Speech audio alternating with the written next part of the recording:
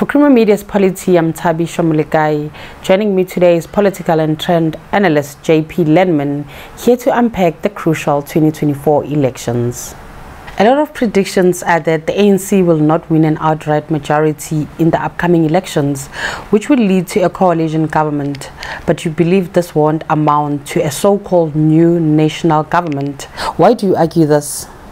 Well, what the polls are telling us at the moment is that the ANC won't get to 50, as you say. The average puts the ANC at about 45–46% support. So they won't have 50% if we go according to the polls. But they will still, at 45–46%, they will still be twice as big as the next biggest party. So it's only logical that they will form the coalition. They will take the initiative and invite other parties to come and join them, and it will be parties of their choosing. They will decide who they want to invite. So what will you end up with? You will end up with a coalition government that will be dominated by the ANC, with opposition parties, one or two, playing a much smaller role than the big party. So in that context, to talk about a new government, as in we replace the ANC, I think is just a misrepresentation. That coalition government, if one is formed, will still have the ANC in it. And the ANC's leader will probably become the president of the country. They will have the majority of the seats in cabinet, and they will occupy the majority of political space, so to speak. That's why I say I think it is a bit reckless to talk about a new government. And you also argue that South Africa is likely to see much change in economic policies after the May elections. And why do you hold this point of view? Two reasons. The one is, since 1994, we have seen a remarkable consistency, particularly in macroeconomic policy from the ANC. Every election, then people go into overdrive and they say there will be a populist budget, there will be a lot of spending. It never happens. The spending happens in between elections, like when we had COVID, for example, or like when Mr. Zuma, after he came into power, wanted to give a favor to the civil servants, and we had a huge spike in the civil servant salary bill. But these things are not linked to the elections. They come between the elections. So the ANC has been quite good, if you look back at the track record, of maintaining macroeconomic stability. And there's no sign that that will change. In fact, on the 21st of February, 3 weeks ago, 2 weeks ago, 3 weeks, we got the budget. What was that budget? It was a budget of austerity, it was a budget of fiscal discipline, it was a budget of cutting back on expenditure. There was even a small increase in taxes because we got no relief from inflation. Now that doesn't tell me that the ANC is going to change policies, not at all. So that's the one reason. The second reason is, what are the most important policies now for the country, apart from macroeconomic policy? Well, it is sorting out energy, it is sorting out the ports, harbours, and it's sorting out transport railway lines. And those three things are proceeding. The President spoke about it in SONA. The Minister of Finance confirmed it in his budget. There's no indication that we're changing from those three basic policy initiatives. That's why I say I don't think we will see much change. You also say in your column the ANC could lose its majorities in Gauteng and KwaZulu-Natal. Do you see the ANC teaming up with the EFF to hold power in these provinces, or even at national level? National level, definitely not. I think there's enough signals coming from the body politic to tell us that that's not going to happen.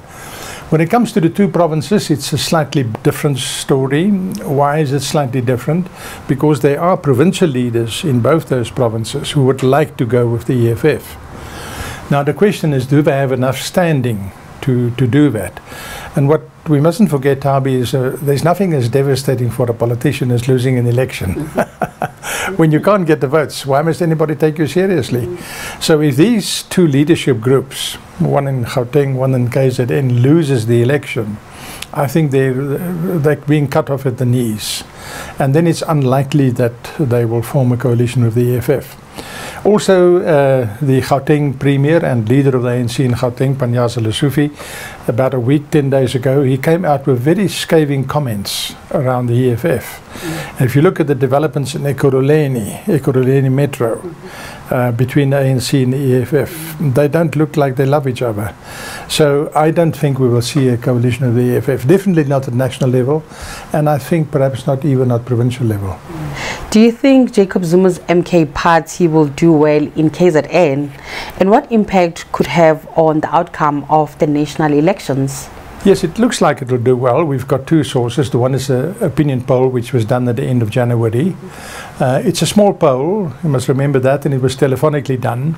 And KwaZulu-Natal has got many rural voters, so let's not, one poll doesn't make an election result.